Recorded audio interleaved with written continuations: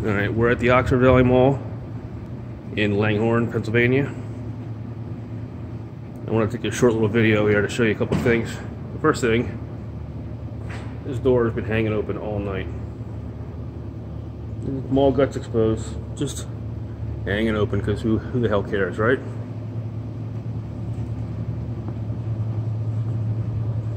I wanted to start taking this video in the light so that my camera wouldn't adjust. Adjusting for the light would make this all the more not very impressive at all. This is a fountain. This is a huge, giant fountain right outside the mall. The mall is right over here.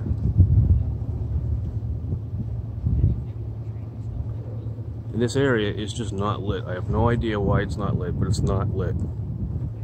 There's two lone lights over by the pennies. And this area is just not lit.